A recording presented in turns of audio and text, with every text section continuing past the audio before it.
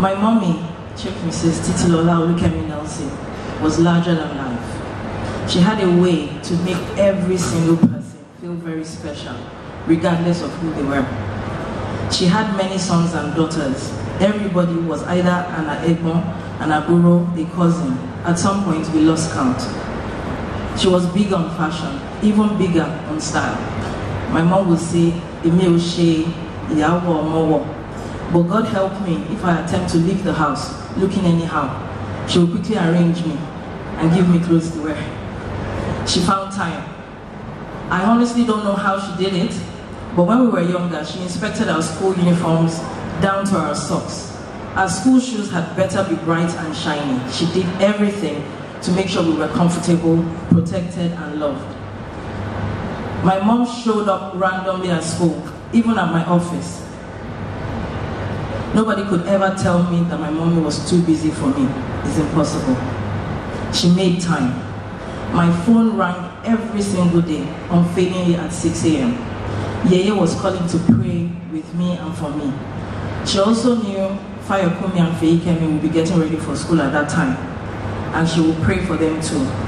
She did the exact same thing for my brothers and her bonus children, my husband Uluwale and our Iyawo Tolulope.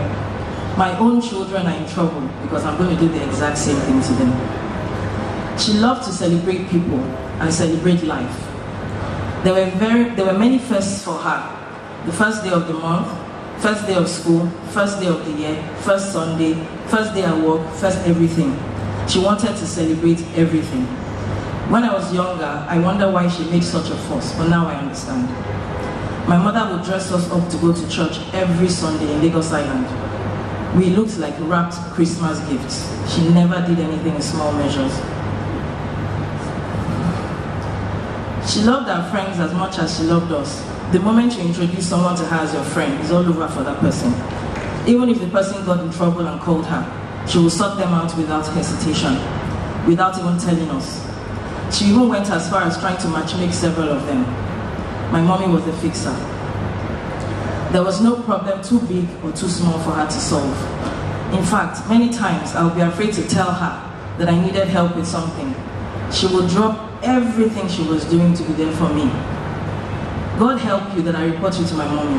At some point, I'll be the one begging on your behalf for her to stop. Tolulope and I have had ease in marriage. Markets, okay. Yeye had somebody for everything. All we had to do was send her our shopping list. In fact, many times she would call randomly and say, "The driver is on the way to your house to deliver stew, yam, gari, agbalumo." And I'm looking at my kitchen like, where am I going to put all of these things? Mommy, I miss you so much.